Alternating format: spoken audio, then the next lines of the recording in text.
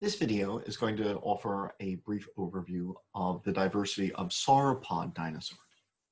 Now, the early Triassic dinosauromorphs evolved the ability to be bipedal, and the very first dinosaurs were small, bipedal, and unspecialized. They lacked many of the traits which we associate with later dinosaurs, like large body size, long necks, armor, horns, etc. The earliest dinosaurs had a hip that looked like this, where the pubic bone was going forwards and the ischium projected backwards. Now, a later group of dinosaurs would have the pubic bone going backwards, and the meat-eating dinosaurs most closely related to birds would do the same. But these original dinosaurs had this configuration. This was referred to as a saurischian hip, or a lizard hip, as opposed to the ornithischian hip, where the hip goes backwards. And from the mid-Triassic, there were two groups of saurischian dinosaurs, which would then diversify a great deal. Now, notice that at the beginning, they look the same. The earliest meat-eating dinosaurs and the earliest prosauropods, as we will see, they look about the same. They were small, they were bipedal, they were relatively unspecialized. But over tens of millions of years, then they would change. And this lineage would adapt to eating plants, and if you eat plants, you can get to be big. And as they got big, then some became capable of both bipedal and quadrupedal locomotion. And then some of those then became the sauropods, which were obligate quadrupeds that then used their arms for locomotion all the time and increased the lengths of their neck. So if you were to look in the Jurassic and the Cretaceous, there was a big difference between the sauropods and the theropods. But remember that in the mid-Triassic, they had come from comparable ancestors, and the differences between them had evolved over tens of millions of years. So this group of sauropods would include then the big quadrupedal animals, which we call sauropods, and then the smaller bipedal slash, capable of quadrupedal locomotion group, the prosauropods, which we'll cover. Before getting into prosauropods and then the later sauropods, just a couple of notes about the group. First off, it is important to remember that the Mesozoic era, which starts 250 million years ago at the beginning of the Triassic and ends 65 million years ago with the end of the Cretaceous, is a really long time. And from the mid-Triassic through the Jurassic through the Cretaceous, this is well over 150 million years that this group of sauropods had. And the world is a big place, as I'll continue in the next video. And then given that this is an enormous length of time and that the world is a big place, it is not then surprising that out of the diversity that is found in this group, that they didn't all live together. So for example, here's a prosauropod that is known only from the Triassic period. So while there were sauropods in the Jurassic and the Cretaceous, this was not one of them. It had a specific moment in time in which it lived. Thegodontosaurus from the late Triassic into the early Jurassic. And I'll continue this. And so if one were to go to the Mesozoic and ask what sauropod dinosaurs one might see, the question would then follow, what part of the Mesozoic? Because the sauropod diversity of the Cretaceous was very different from that of the Jurassic, very different from that of the Triassic. So individual dinosaur species only lived at specific moments in time. And that then is true of the sauropods as well. So this video just gives some examples of sauropods which are known in the Triassic, early Jurassic, late Jurassic, early Cretaceous, late Cretaceous, etc. And that last photo was of the Morrison Formation at Dinosaur National Park in the United States, which is a great place to find sauropod fossils, as I'll get to a little later. So sauropods lived at different moments in time, and they also lived in different parts of the world. Now, if you saw that map and compare it to a map of the world in the Triassic, over the period of the Mesozoic era, the continents changed. At the beginning of the Mesozoic, they were all fused to form the giant supercontinent Pangaea. While later, at the end of the Triassic, North America began to separate from Africa, forming an Atlantic Ocean. As we get into the Cretaceous period, then these continents were drifting apart further, North America separating from Eurasia, and late in the Cretaceous, this giant block of Gondwana had become, so that South America was moving away from Africa.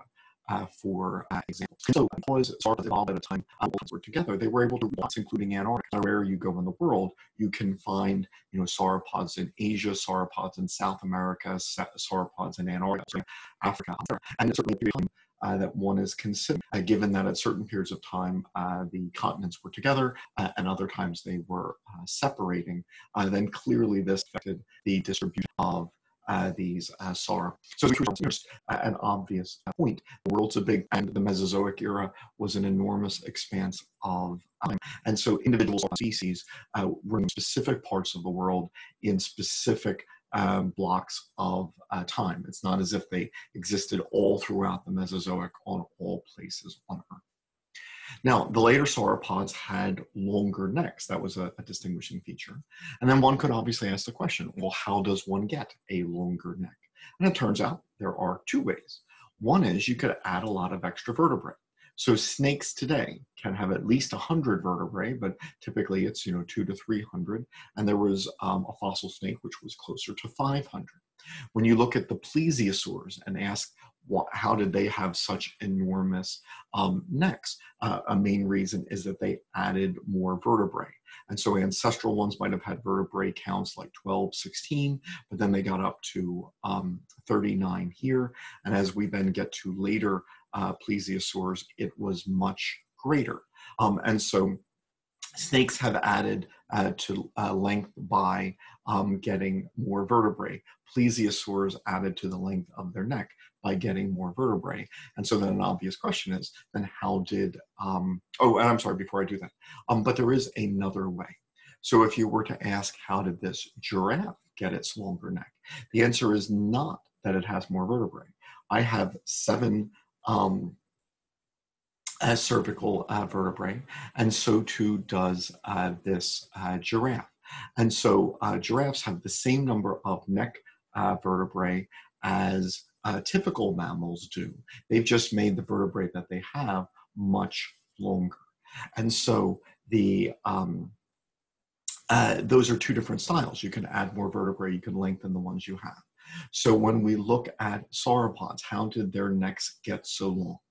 Well, the reality is it's a little bit of both, but primarily the lengthening of the vertebrae which they already had. And so while they did have a few extra vertebrae, and as they lengthened their neck, there were some vertebrae in the thoracic region which stretched so long that they actually went into the neck. 19 is not an enormous number. I mean, compared to, 70 in a plesiosaur or hundreds, along the body of a snake. So 19 is not an incredible number, primarily if you were to say, go to a museum, and if you were to look at why is this neck so long, it's not that it is hundreds of vertebrae. Look, 1, 2, 3, 4, 5, 6. There aren't hundreds of vertebrae. Instead, what happened is that the individual vertebrae just became lengthened. All right, so a long neck is one of the defining features of the sauropods, and that was a comment on that. When I was a kid, and I looked at dinosaur books, and I did, some of the pictures would depict a sauropod at the bottom of a lake. So it's walking on the bottom of a lake, and then it's got its head above the water. And you couldn't help but think, oh, what a brilliant idea. No terrestrial predators could find you. You could eat aquatic plants. Oh, that's perfect. Except it probably didn't happen that way. And we say that for a couple of reasons. One, these animals were so big that the pressure on their lungs, if they were trying to be this far down, would have made it very difficult to inflate their lungs.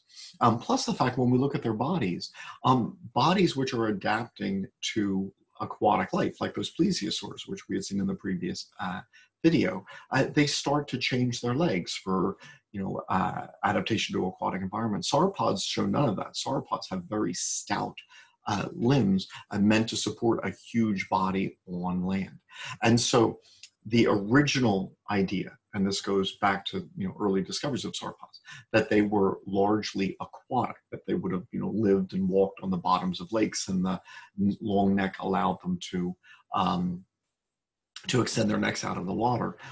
That's false. That would have not have been their lifestyle. That being said, I'm sure they loved water. I mean, you and I, we aren't aquatic. All right? It's not like we're otters, we're dolphins. There are aquatic mammals, but those which aren't aquatic, that isn't to say that they don't spend time in the water, or like the water, or adapt to environments near the water. And so there are plenty of footprints which were made in muddy ground. As we'll get to, the teeth of sauropods weren't good for chewing, so they probably would have richly enjoyed soft aquatic vegetation. So saying that they're not aquatic doesn't mean that they didn't like lakes and rivers and be found along the coast or wade into them.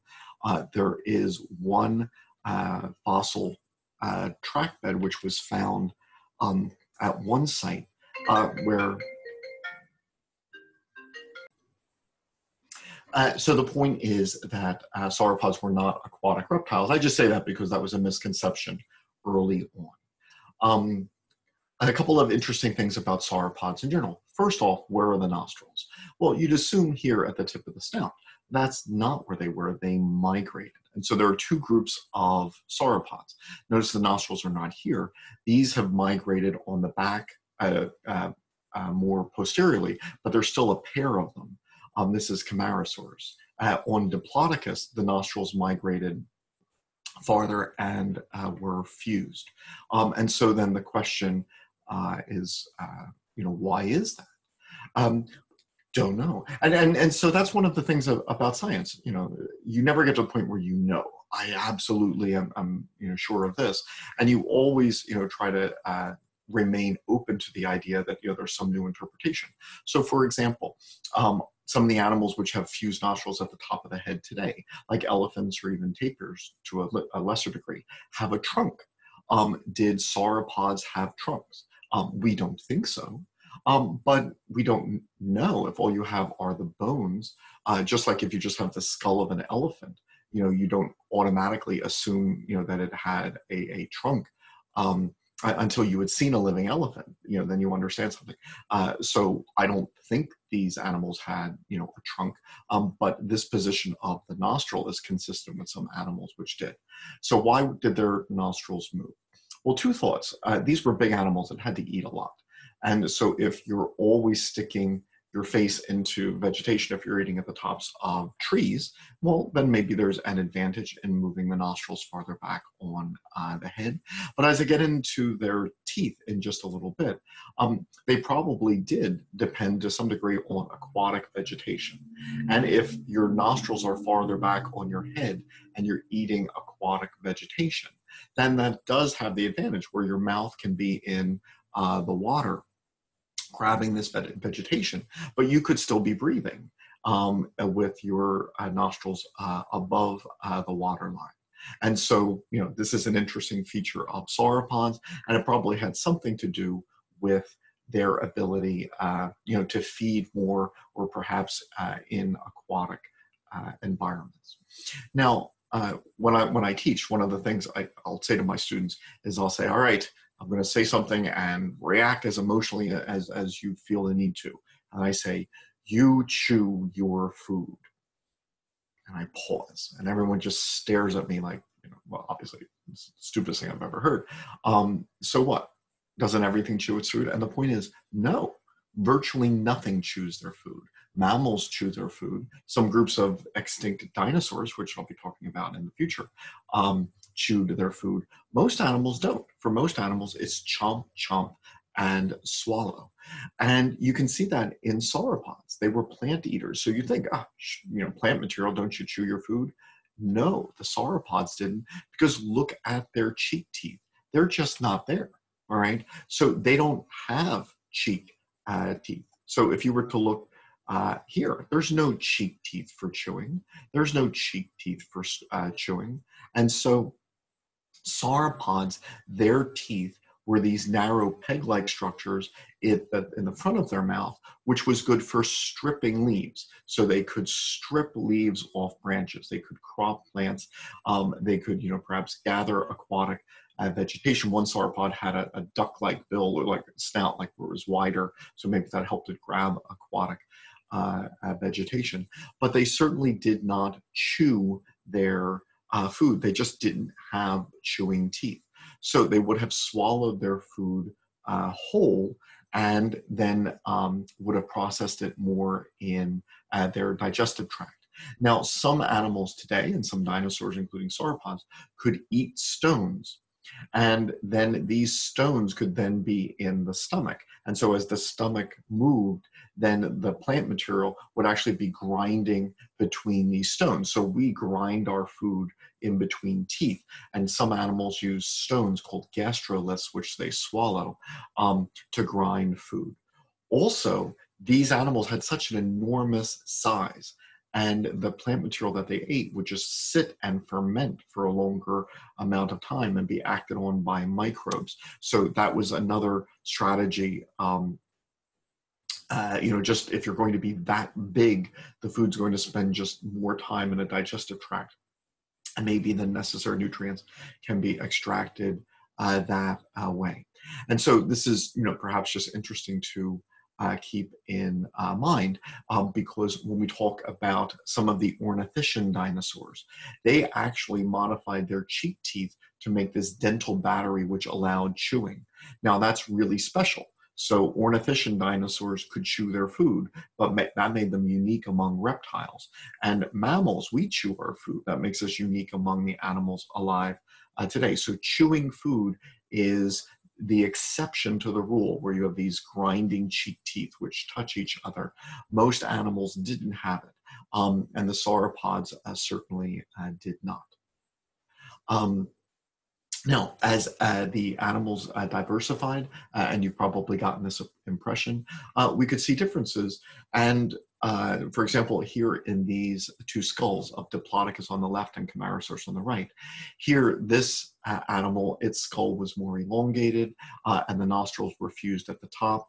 Here the nostrils are paired, and the skull is more robust. And this correlates with other aspects of their physiology as well. So later, if we were to ask who is the biggest of the sauropods, how big did they get? Well, these sauropods of the Camarasaurus group, they were very stocky and very heavily built. These were longer and thinner. And so you could have one of these being much longer than one of these, but this one was then heavier. And so as we talk about size, then there's different ways of measuring size. So once again, some of these could be very long but light, and some of these could be not quite as long but far heavier. And so there were different groups of these sauropods. Now, we'd obviously love to know how they lived. There are trackways, which suggest that large numbers of animals could be moving in the same direction at the same time. So maybe there was some sort of communal living. Some trackways have even preserved, bigger footprints on the outside, smaller footprints on the middle. So maybe this is a form of parental care, all right, where, the larger individuals protect the younger in the middle of the group, which would have been interesting because obviously they didn't have that large a brain. And just a comment then on their heads. Their heads are rather small. So if you were to look at the ends of these long necks, that's a tiny head for such a big animal. And at first that looks weird. Like, why would you put such a small head on that animal? I mean, that small head would have to be eating constantly. You'd have to never stop eating,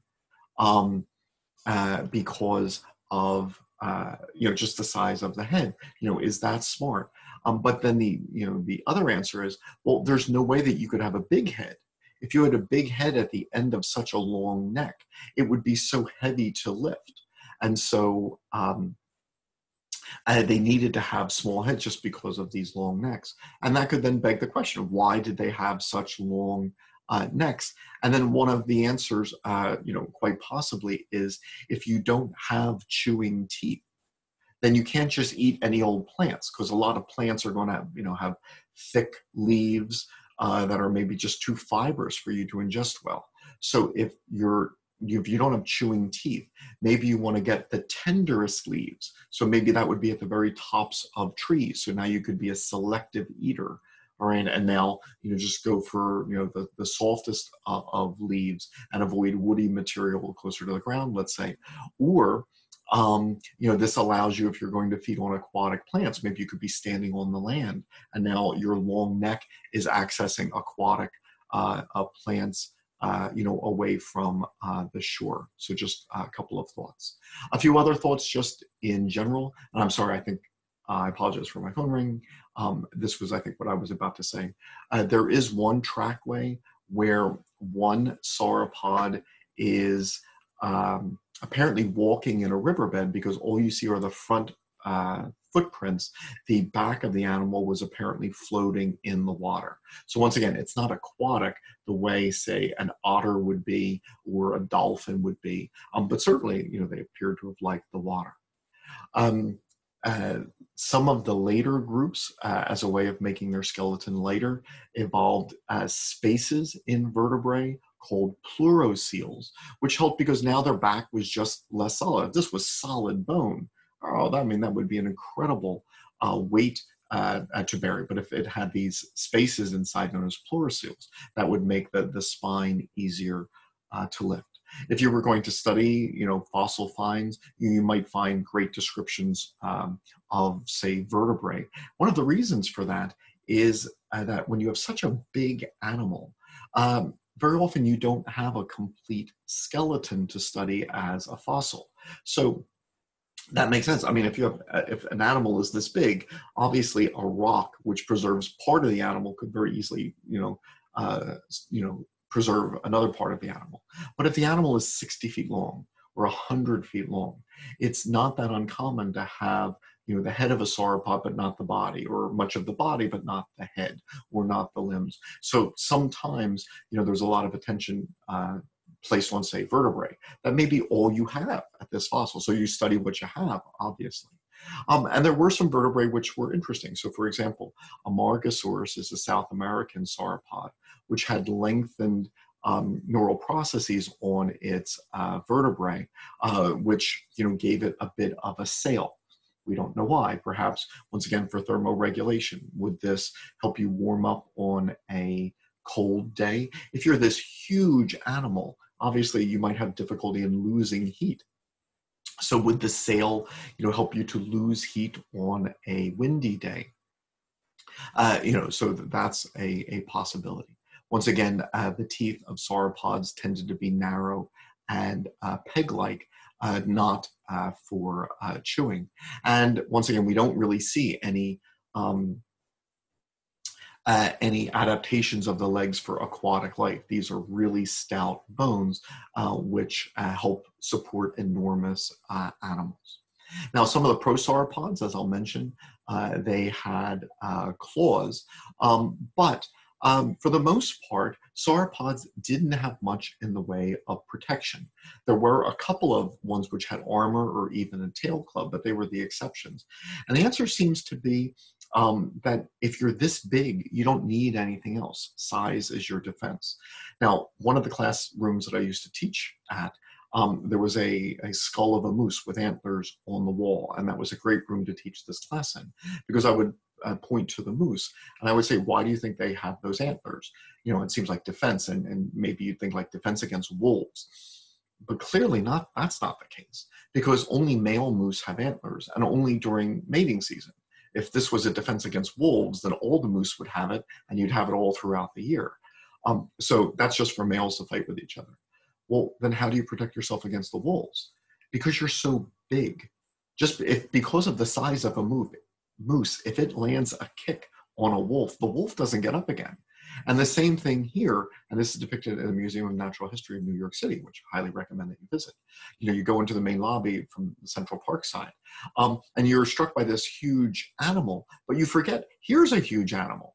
So here's an Allosaurus, all right, it's 20, 30 feet long, but you don't even see it, all right, because of how big this thing is. So even this is a huge predator, you know, a 20-something foot long predator. That's a huge predator. But if this thing were to land on it, the Allosaurus wouldn't get up again. And so for the most part, size was their defense. Now, there were a couple small sauropods. There were some which had a reduced size of their necks even. But these smaller sauropods, they were then more likely to have some sort of armor in their skin, a dermal bone, or one had a club tail. So, you know, that almost emphasizes that previous point. If size is your defense, then if you're going to reduce your size, then you need another defense. Okay, so that's a little bit of information about sauropods in general. Now going into individual ones. Once again, the first dinosaurs were small bipedal animals, and one of them, the first groups of dinosaurs, were called prosauropods. So I just like to you know, emphasize a point I had made before. Not all dinosaurs lived at the same time. Prosauropods were one of the dinosaurs' earliest success stories. When you looked at the dinosaurs spreading throughout the world in the late Triassic, the meat-eating theropods and the prosauropods, they were the dinosaur success stories. But by the early Jurassic, the prosauropods were extinct. So not only did dinosaurs evolve at different times, they went extinct at different times. So they didn't all go to extinct together in, you know, when the meteorite hit the planet 65 million years ago. Many groups of dinosaurs were long gone prior to that, including the prosauropods. They were one of the dinosaurs' early successes. They were also the dinosaurs' first failure, if you will, in that it's a lineage which became extinct, perhaps because they weren't chewing their food, and then they lost out to competition with small ornithischians which were chewing their food, and the larger sauropods which could be more selective with the way they ate. The very first sauropods were bipedal. They were very much like these, the first dinosaurs. But they seem to be adapting to then eating plants. We assume this from, you know, the teeth that they have. Now, if you eat plants, we know that you can get big. Right? So when you think of elephants, when you think of horses, when you think of cows, when you think of rhinos, you know, plant eaters can get to be a big size. You know, there's a lot of green stuff out there. And so as these, you know, Triassic animals adapted to eating plants, some of them got to be bigger. And as they got to be bigger, then bipedal locomotion became more difficult.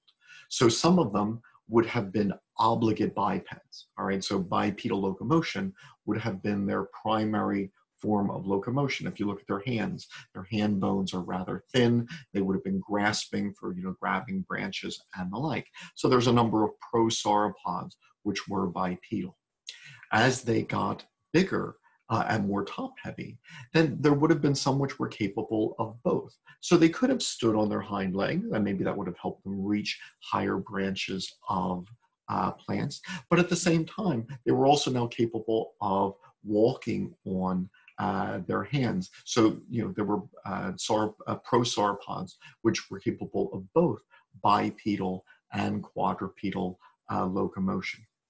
By the end, the prosauropods included some larger forms which would have been obligate quadrupeds, so that quadrupedal locomotion would have been their primary form of locomotion. And all of the sauropods would then have been primarily quadrupedal. Now, that display in the Museum of Natural History, you see a sauropod on its hind legs, with the idea that it could come down on a theropod. That would be a different case. That wouldn't be, a primary form of locomotion. That would now say be a defense mechanism, in an emergency. So here, the prosauropods are these wonderful transitional forms. And for example, this one, Plateosaurus, would be a wonderful transitional form. So the first dinosaurs and the first members of the group Sauropoda, the prosauropods, they were small and bipedal. The later ones would be huge and quadrupedal. But then here we have an intermediate form, a transitional form. It is intermediate in size, but also now it's capable of both quadrupedal and bipedal locomotion. So it would have been able to walk on its hind legs, although it would have been very slow if it had done that. But standing on its hind legs certainly would have helped it then to reach leaves, higher in the trees. So the prosauropods are just, wonderful set of transitional forms showing how the highly derived sauropods could have evolved in stages, and that, locomotion can change in stages. You can go from being bipedal to then a mix of bipedal and quadrupedal to then fully quadrupedal. And so when we look at the group of sauropods, it would be wise then to begin with the prosauropods, which were among the earliest dinosaurs known. And so starting in the mid-Triassic, there were prosauropods, I think southern continents, like South America, Africa, places where very early prosauropods are known. The earliest ones were bipedal, and as then tens of millions of years passed into the late Triassic, even into the Jurassic, when the last of them lived, then some of them became larger and then were capable of, quadrupedal locomotion. Right. But they then became extinct at the beginning of the Jurassic period. But they were replaced by the sauropods, the true sauropods, which descended from prosauropod ancestors. In the sauropods, now they were four-footed, so that the arms had then changed. They were no longer made of, thin, nimble bones, but they were now stouter for bearing the body's weight.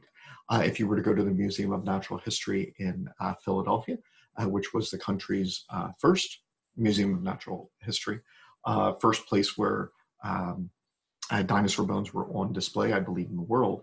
So highly recommend that.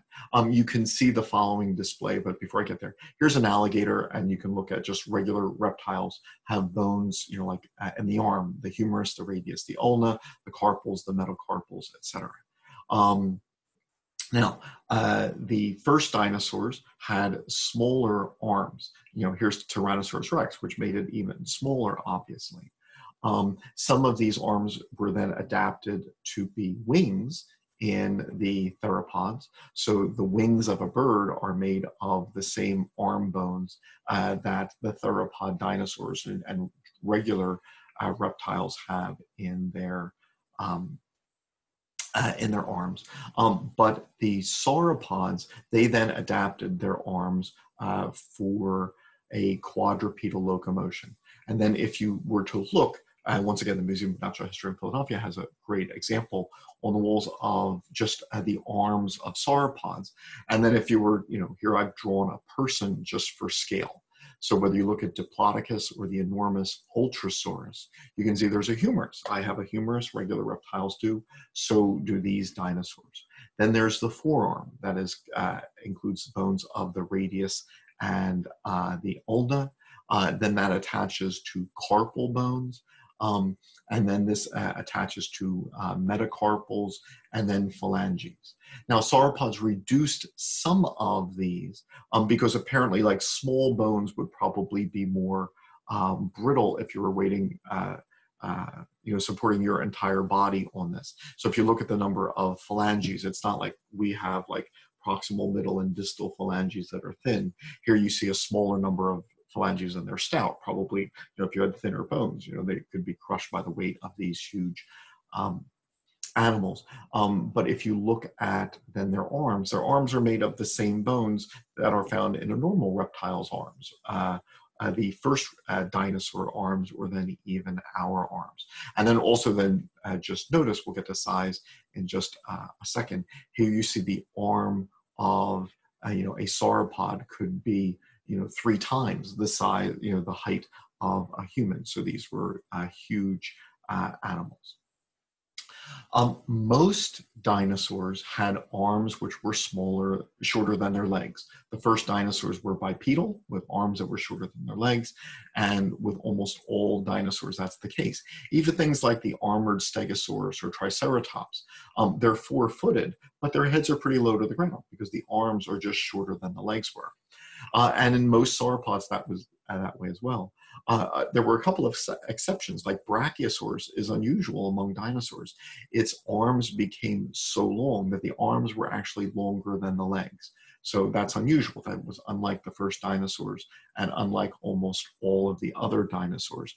And undoubtedly, this gave it a great ability, to reach the tops of trees. Brachiosaurus was one of those stout dinosaurs. So it wasn't the longest, but at 50 to 60 tons, it was certainly one of the heaviest. So Diplodocus could be 90 feet long, but would have only been a fraction of that weight, maybe 10 to 20 tons, whereas Brachiosaurus, say 50 to 60 tons, being not quite as long, but once again, being stouter. And so as the Jurassic, so the very first sauropods are known from the late Triassic period, the end of the Triassic period. And then going into the Jurassic, the sauropods were kind of in their height. They would continue into the Cretaceous period, but they would not be as successful as they were in the Jurassic. And North America was without sauropods, as far as we can tell, for much of the Cretaceous, only being colonized by apparently sauropods from South America at the end of the Cretaceous. So there are many groups within the sauropods, so it's a family tree. And different branches of the family tree. There were primitive sauropods, the whale lizards or cetiosaurs, things like this, and like Camarasaurs. They were stout animals, which were very robust. The earliest ones were missing those pleurocoels, which made their vertebral columns lighter. Some of the later ones actually got a little bit of body armor or even a club on the tail. There were, the stout, brachiosaurs, but then there were the much thinner relatives of Apatosaurus and Diplodocus, where their bodies and their skulls were longer and thinner. So, here's even one that had a much shorter neck and apparently fed closer to the ground. And so if we put all of these sauropods together and we studied their anatomy, we would realize that this represents the branching of a family tree. Sauropod lineages evolved over time. And then there would be, features which would be true of various lineages. Now, an obvious question is, how big could they get? And the answer is, since you are very often dealing with incomplete fossils, not having the full animal, sometimes you're estimating size, based on the front half of this one or the legs of this one or the vertebrae of this one. I read once that there was a vertebra which had been found but then lost in one of the World Wars or World War II. So that was, another problem that, you can put dinosaur fossils in museums, but in Europe, for example, some of the museums were bombed and some material was lost. But there was a partial vertebra which was 6 feet tall. It's estimated that the whole vertebra would have been 8 feet tall.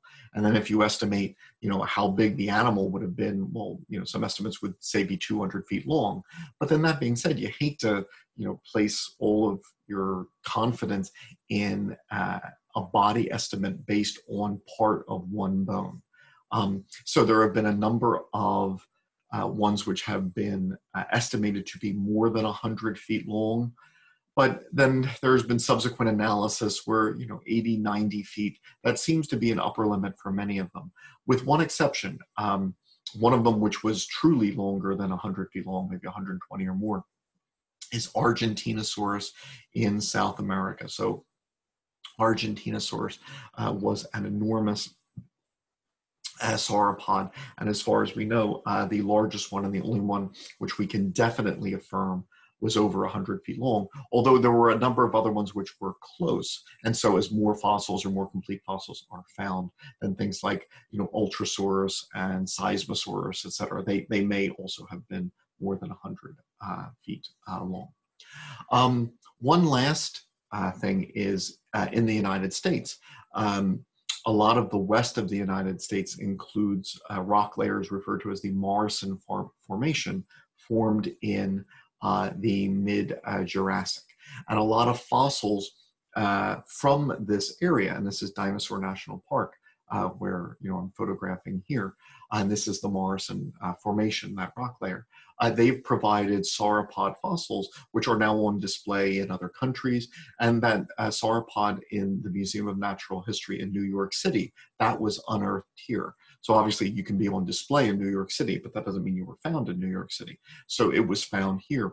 And at Dinosaur National Park, if you ever get a chance to go, there's an enclosed area where you can see this rock wall that has lots of dinosaur bones still embedded in it. All right, and so this seems to be the remains of an old riverbed.